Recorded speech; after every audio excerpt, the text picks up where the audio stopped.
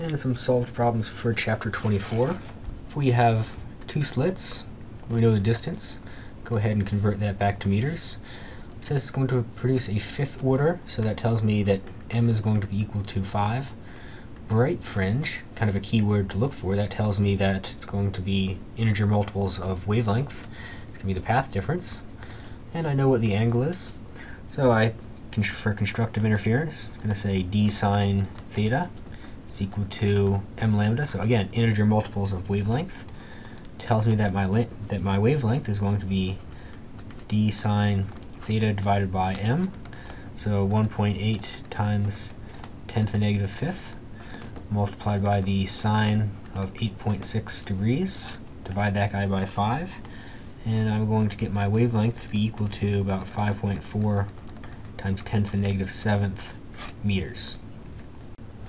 And some more practice using double slits. We've got two wavelengths, so wavelength 1 and wavelength 2.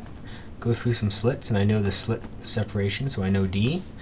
I'm looking for how far apart the second order fringes are. So something to pay attention to is second order, m is equal to 2. And fringes implies we can see. We're looking for the constructive interference, so it's going to be the bright ones. And I know it's going to be projected onto a screen about a meter away. So what I'm going to say is, well, first of all, I'm going to say, my standard constructive interference, d sine of theta is going to be equal to m lambda.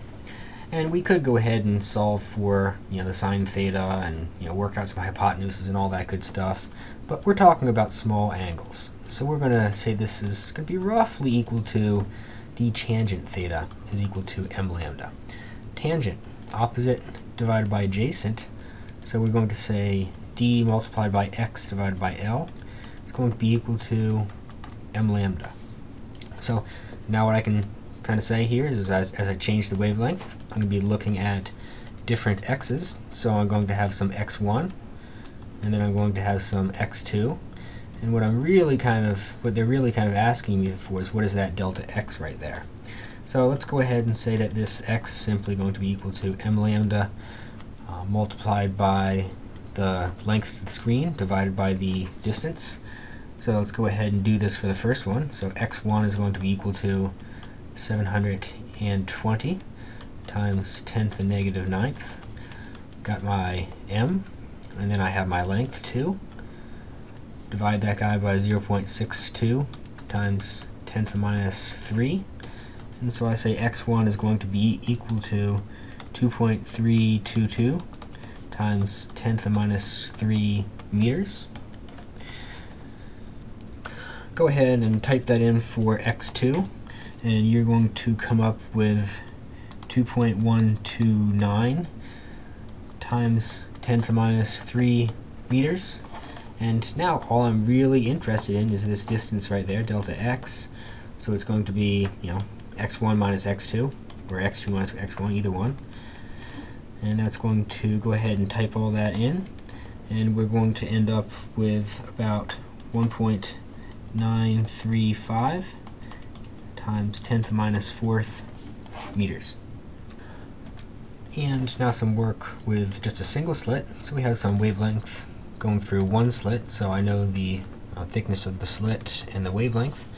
And I'm looking for the angular width of the central diffraction peak. So really what it's kind of asking me is how wide is this bright spot? So, what type of angle does this guy subtend? Well, if you kind of think about it, the angle that it subtends is going to be 2 times the angle to the first dark spot. So, first dark spot tells me I'm going to be looking for m is equal to 1. And then in that case, d sine theta is going to be equal to m lambda for the dark spots. And in this case, I'm going to say, well, I'm looking for theta 1, so divide both sides by d. That guy's going to cancel out. Take the arc sine of both sides and say the angle is going to be equal to the inverse sine of m lambda divided by d. Go ahead and type all this stuff in. Inverse sine, m is going to be equal to 1. Got my wavelength, 680 times 10 to the negative 9th meters. Divide that by 0.0425 times 10 to the minus 3. and I'm going to get an angle that's going to be equal to 0.9168 degrees, and kind of as I said, the angle that it's going to subtend is just going to be 2 times that, so it's going to be 1.834 degrees. And now a diffraction grating. Again, we only have one equation to work with. We're going to say d sine theta is going to be equal to m lambda, and this is going to be for the bright spots, but I'm only ever going to ask you about the bright spots. So we have some wavelength. We know that it's a second order, so that tells us that m is going to be equal to 2, and it tells me the spacing. So really it's just kind of a simple, straightforward calculation. Divide both sides by d and take the inverse sine, so theta is going to be equal to inverse sine of m lambda divided by d. So inverse sine of 2 times 510 times 10 to the minus 9. Divide that guy by d, 1.35 times 10 to the negative 5th meters. Be careful here. This is in meters, and it gave it to me in centimeters. Pretty much always want to convert back to meters. So that tells me my angle is going to be 4.3 degrees. And lastly, a problem with polarizers. Here it's going to be a tough problem, by the way. So we have 2 polarizers. So polarizer number 1, and we're going to have polarizer number 2. And it tells us that the relative angle between these two guys is going to be 48 degrees. And remember, every time you go through a polarizer, if you have polarized light, it's going to cut it down by a factor of I naught cosine squared the angle in between them. If we had unpolarized light going through a polarizer, then it's simply going to cut it down by I naught over 2.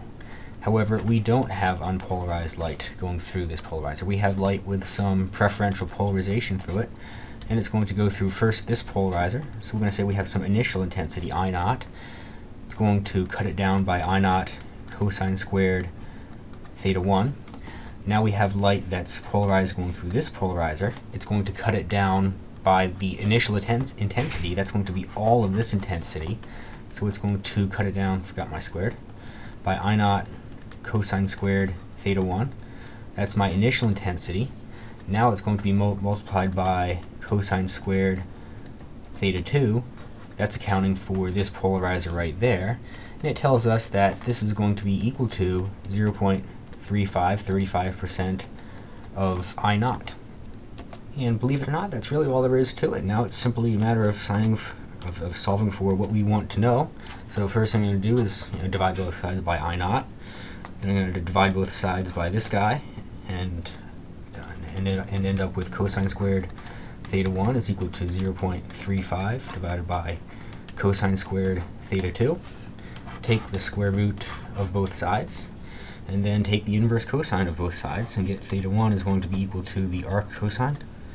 So cosine inverse divided of the square root of 0.35, and then cosine. Notice that the square root has taken away one of those squares of 48 degrees, and we're going to end out with 28 degrees.